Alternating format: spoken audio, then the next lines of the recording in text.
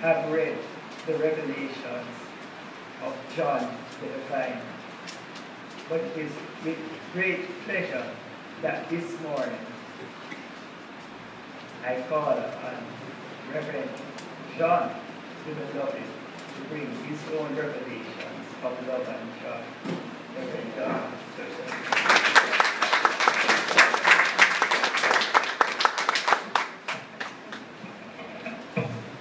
Good morning, friends. Good morning, family. Joy to add my own words of welcome to you all. Ours is truly a mighty nation, and we're just sending blessings to all our people everywhere and all those people who listen to us on the World Wide Web. There's an excellent practice that everyone would do well to follow, and yet very few of us in this day of spiritual unfoldment are getting the fullest fruits of this easy but powerful ancient practice. I refer to the power of blessing. The power of blessing. And that is the subject of my talk this morning. In the Bible, there are many stories of the Hebrew patriarchs voicing blessings and predicting the good to come to those whom they bless. The Hebrews believed in these blessings and knew that they carried great power to accomplish great good. If any Hebrew was to receive a spoken blessing, he did not want anyone or anything to stand in his way of accepting it, for he knew that it was a priceless gift. We are told in Genesis 32, verse 36, that Jacob wrestled with an angel and said, quote, "I will not let thee go except thou bless me," unquote. The power of spoken or silent blessing did not pass, however, with Jacob or the patriarchs of back days. Each of us now has the same ability to speak blessings to our world and to people around us. And although this ability may be in a dormant state for many of us because we spend so much time complaining and criticizing, let us remember that that which slumbers may be aroused and awakened by blessing. Ernest Holmes, who gave the world this great teaching known as Science of Mind, tells us in his textbook of the same name that when we constructively praise and creatively bless, life abounds with peace and joy. Well then, what is blessing? Blessing is the act of beholding the good in all creation. Blessing is the act of beholding the good in everything we see and everything we encounter. Blessing helps us to keep firmly in mind the truth that there really is a spiritual relationship between all parts of creation. And once we start to follow the practice of blessing, of beholding the good that is in all, we find that it grows into a habit and becomes almost automatic with us. We can develop this habit by being mindful of using constructive words, thoughts, and feelings all the time. For example, every time you handle money, you should bless it. Develop this habit and I guarantee you that you will significantly improve your cash flow. The Babemba tribe of South Africa have made a fine art of using blessing as a powerful transformational tool. In many cultures, including our own, when someone strays beyond the bounds of civil, decent, or lawful behavior, the community's approach is to bombard the offender time and time again with retelling of every wrong committed and every negative consequence rendered. Parents do it to their children. They don't only correct today's mistake. They say everything that happened from the beginning of the summer. I've been telling you since last year to time your room. Am I right or am I right? Not so in the case of the Babemba tribe, in which the treatment given the delinquent is the polar opposite. In the Babemba, when a person acts irresponsibly or unjustly, he or she is placed in the center of the village, alone and unfettered.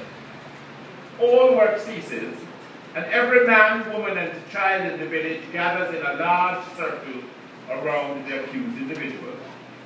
Then each person in the tribe speaks to the accused one at a time about all the good things the person in the center of the circle has done in his or her lifetime. Every incident, every experience that can be recalled with any detail and accuracy is recounted. All the person's positive attributes, good deeds, strengths, and kindnesses are recited carefully and at length. The tribal ceremony often lasts several days, but then of course November don't have anybody running in Russia this morning. At the end, the tribal circle is broken, a joyous celebration takes place, and the person is symbolically and literally welcomed back into the tribe. How can we apply this principle of blessing then in a practical way in our life today? I just can imagine around the dinner table on a Sunday, or if one of the kids has misbehaved, if the mother and father and the other siblings just sat with that youngster and told him all the wonderful things, or told her all the wonderful things about his or her life and what they admire so much about them. What a difference that would make, I think. So knowing how important order and system are in your lives and in the accomplishment of anything, I want us to then set up a practice of blessing on a scheduled basis. We have schedules, don't we? To-do lists. So let us add blessing to our to-do list. In other words, we can put ourselves on a blessing program to get that schedule started. Most of our daily routines begin in the morning, so that is an excellent time to practice blessing. We can take a few minutes by ourselves and use a short prayer such as, and I quote, "Today, God is blessing everything and everyone by means of me." Let us say that. Today, God is blessing everything and everyone by means of me. Together. Today, God is blessing everything and everyone by means of me. What a powerful prayer that is. You see, friends, we are related spiritually to every person, place, and experience. And when we bless everyone and everything benefits from our association. This kind of morning blessing sets the standard for your day. It's like a kind of motto in that it guides and influences your approach to the entire day and its events. It really colors your day. Of course, we can expand the morning blessing period if we choose to do so. We may pray a special prayer for each member of our family. We may remember friends and neighbors. We may even remember our political leaders, world leaders, and the nations of the earth. So I've been blessing Egypt and what's happening there as I bless all of creation in the mornings. But when I first started teaching Science of Mind classes in preparation to become a practitioner, under the watchful eye of my mentor, Dr. Elmer Lumsden, several of the class participants would come to me after class and ask me to do a treatment for them. So I began the practice of praying daily for those people registered in my classes. And you know, it's amazing how many class members have shared that just knowing that someone is praying with them and blessing them first thing in the morning makes such a big difference in their lives. But even more important, it makes a huge difference in my life. But when we bless others, we really are blessing ourselves. But as you know, we're all connected in this web of life. So this brings me to your assignment. You couldn't get... No, sir, you have to have an assignment. You haven't been for so long. But I'm so glad to see you. You have to get this assignment is special for you. Your assignment is to invoke the power of blessing this week. It's a good assignment? That's how I want you to do it. Make a list of the persons, places, things, and conditions that you want to bless. Don't make it too long a list because you're going to have to do it every day during your morning prayer time. And I am knowing that everyone within the sound of my voice does have a morning prayer time. So I want you to make this list and to bless those people, those conditions, and those places every day this week. And if you have a business place or you go to work, I want you to also bless your place of business before beginning work this week. Easy assignment? I'm not convinced. Yes. Easy for two people. God bless you. A rare blessing program should not, however, stop with morning prayer periods. To make such a program effective, we can also set aside brief times throughout the day when we stop and do our special work of blessing. Then after a while, we will discover that the practice of blessing actually becomes automatic. We find that before we do anything, we begin with a prayer of blessing. And yes, we can bless even those things which might seem very ordinary experiences and associations. You know, when I first learned this power of blessing from Dr. Elmer many years ago, I transformed how I experienced having to go to the supermarket, which I use, like so many people, to dislike intensely. I did it by the power of blessing. As I pull up outside the supermarket, I speak a word of blessing saying, "Thank you, God, that I am able to go shopping." Then as I go up and down the aisles, I say, "I bless every item on these shelves as material proof of God's infinite bounty." And I want you to know that this whole experience of shopping and blessing has made a world of difference in how I think about going to the supermarket.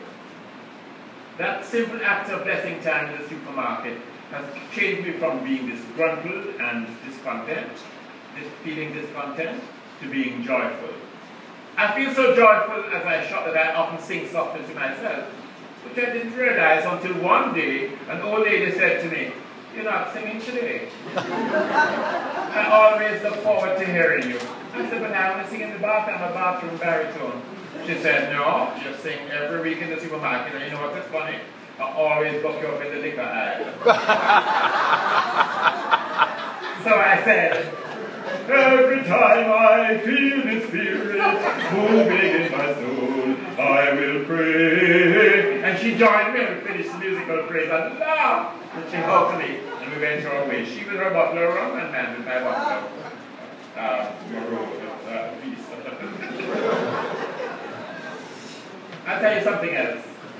In addition to feeling good about shopping, it seems as if my money always goes further when I praise and bless the business of shopping. So friends, the power of blessing has no limits. It can and must be applied to every phase of your life.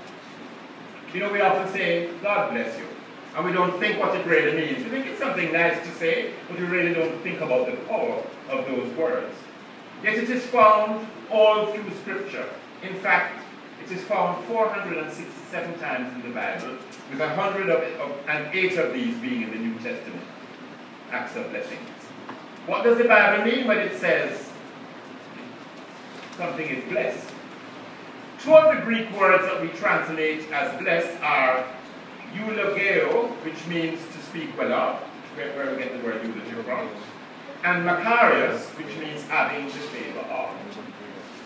I believe if we all use the same amount of energy for speaking well of and bestowing the favor of God on others as we use for criticizing and condemning, we could get much better results in our lives. Everyone wants and needs a blessing. An Old Testament story illustrates this quite well. Remember the story of Isaac? Isaac had two sons, Esau and Jacob. Thank you. Near the end of his life, Isaac wanted to give his blessing to his eldest son, Esau. But Jacob, through the conniving of his mother, tricked Isaac into giving him the blessing that was intended for Esau. When Esau heard that his father had blessed Jacob, he cried out with a loud and bitter cry and said to his father, "Bless me too, father. Isn't he rightly named Jacob, for he has cheated me twice now? He took my birthright, and look, now he has taken my blessing." Then he asked, "Haven't you saved a blessing for me? Do you only have one blessing, my father? Bless me too, father." And Esau wept loudly. That story is found in Genesis 27, verses 34, 36, and 38. When I read this moving story, I can hear the anguish that was in Esau's voice when he said, "Bless me too, my father. Haven't you a blessing for me too?" This is the cry of every child to his or her parent. That has been the cry of so many people who come to me for counseling, that they never felt worthy or good enough for their parents' love. This is the cry of every spouse to his or her mate. This is the cry of people you rub shoulders with every day. This is the cry of young men at the traffic lights offering to wipe your windshield, which doesn't need wiping. This is the cry of so many people that we meet along life's path. And this may be your own cry. Paul Tournier, the late Swiss psychiatrist and theologian, discovered a recurring psychological problem in his therapy in Switzerland. He called it the unblessed child. It had nothing to do with the socio-economic status or the talents and abilities of the child. It had to do with children not feeling blessed, not feeling approved by their parents, feeling that somehow they did not measure up, that somehow they never really pleased their parents. So genuine acceptance is an unmet need in so many people today, but it does not have to be that way. Reverend Rick Ezel, a Baptist pastor and life coach, suggests 3 important methods of blessing based on the biblical practice, and I'd like to share them with you. First, a blessing needs to be felt. Dr. Ezel writes, and I quote, "In the scriptures, touch played an important part in the bestowal of the family blessing. When Isaac blessed Jacob, an embrace and a kiss were involved. The same is true today. We want and often need to feel the embrace of those we love. Never stop giving meaningful touches, and remember that hugs, holding hands, the stroke of a head and the arm around the shoulder all communicate acceptance, approval, importance, and value. To neglect meaningful touch is to fail to transmit the blessing to others. And fathers, this is a special heads up to you. Hug your children, and particularly your sons, and voice your love and approval." It's important to voice it, dads, because the second criterion for blessing is that a blessing needs to be spoken. Abraham spoke a blessing to Isaac. Isaac spoke it to his own son Jacob, and Jacob spoke it to each of his 12 sons and to 2 of his grandchildren. So you see, a blessing becomes more powerful when it is spoken. I always treasure the spoken blessings I received from my own parents, and one of the most treasured was when I telephoned my mom to tell her I had been called to ministry, expecting her to poo-poo and laugh herself silly. And instead she said, "God bless you, son, you're going to be a wonderful minister." Great power then is in, and she was right. Ah, bless your heart. Great power is incarnated then in words. We're told in Proverbs 18:21, and I quote, "Life and death are in the power of the tongue." End of that scripture. Words have the incredible power to build up or tear down, don't they?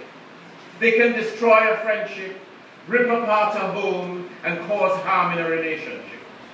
On the other hand, your words can be a source of healing, forgiveness, love, laughter, and life. Our children, our partners, everyone we meet on life's path longs to hear words of approval and blessing. So let's not wait until Thanksgiving services to speak the words of approval and blessing that we hold in our hearts. Bestow a blessing on others as often as you can. Thirdly, a blessing attaches special value to the person being blessed. In some people, we don't have to look very far to see their value, do we? They seem to sparkle in everything they do. But in others, we must dig deep to find the diamond hidden beneath what may seem a rough exterior. The biggest blessing we can give such people is to point out their worth and value. In so doing, we set them free in much the same way that Michelangelo said he set free the beautiful forms he saw in the marble he sculpted. So you can turn someone's life around, my friends, by giving them a blessing. Through meaningful touch, a spoken word, and pointing out their value, You have the power to change the direction of someone's life. Tomorrow, touch a co-worker. Look them in the eye and say something like, "This office wouldn't be the same without you. I'm so glad we work together." And just watch the effect of your blessing on them. And in your own life, whenever a condition appears, remember that it comes to you to be met, blessed, and handled. Nothing is too unimportant for us to bless. The spiritual attention that we give to that which may appear unimportant is like water to the desert. It causes growth, unfoldment, and fruition. Author Tom Johnson, in his book Lessons from the Source, puts it this way, and I quote, "What you praise comes into your life for your good. What you criticize stays in your life at the level of your criticism." When we complain about anything, we are saying to the law of mind that this is the way we want things to be. Blessing, on the other hand, stimulates the law at the level of prosperity, love, health, success, and well-being, and we experience it all richly and greatly. Unquote. I'm reminded of a story I once heard of a man who was bemoaning the fact that he was so very poor in worldly goods. Then he passed a blind person with his white cane, and suddenly he began to take stock. He asked himself what price he would accept for his eyes, and decided that he wouldn't accept $1 million US. Silently he prayed, "I bless my eyes and rededicate them to the service of God." What would he sell his ears for? Why, not $1 million. His ability to think, to converse, to share ideas, to feel, to be conscious of living. What would he take for these? There was absolutely not wealth enough in all the world to buy these precious God-given assets. And so he embarked on a blessing program, and soon his fortunes took a turn for the better. Let us say together, "I bless all my faculties, talents, and abilities, and I rededicate them to the service of God." Together, "I bless all of my faculties, talents, and abilities, and I rededicate them to the service of God." Of course, some people may argue that you just cannot bless everything and everyone. A client told me recently, because I was thinking about this blessing talk, that they simply can't bless their tax returns. And I said, "You need to bless everything." And they said, "What? Bless the taxes?" And I said, "Absolutely. But when you bless your tax returns and payments, it has a very powerful effect on the work that money goes to do. We learn to dedicate our taxes to good government. We're actually having a direct spiritual voice that will positively influence the trends of government. Because remember, all life is connected, and therefore think about it as being your contribution to the well-being of the government of your country and in fact the governments of the world. In fact, friends, whenever you are paying bills, bless each one. See every bill as a vote of confidence in your ability to pay for services rendered. See every check you draw as contributing to the endless circulation of God's abundance, and know that all the good that you send out in the form of money substance returns to you, pressed down, shaken together, and running over in your life, in your finances, and in your affairs. This week, let us utilize the power of blessing. Make a conscious effort to look beyond appearances to the spiritual truth that relates all creation harmoniously. In such a state of consciousness, we realize that God's presence and power are completely and perfectly in charge of every person, place, thing, and condition. When we enter into a blessing program with all our heart, we are cooperating with God's laws, which in turn must open up new and expansive ways of living for us. Let us begin right now. Please affirm with me, "I bless myself and honor the presence of God in me." Together. I bless myself and honor the presence of God in me. I am of inestimable value to life. I am of inestimable value to life. Now hold your neighbor's hand. Remember the value of touch. Look them in the eye and say, "I bless and honor the presence of God in you. You are of inestimable value to life." I bless and honor the presence of God within you. You are an inestimable value to life.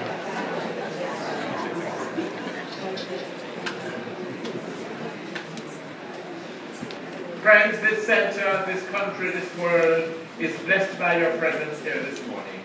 You are of inestimable value to life. Namaste.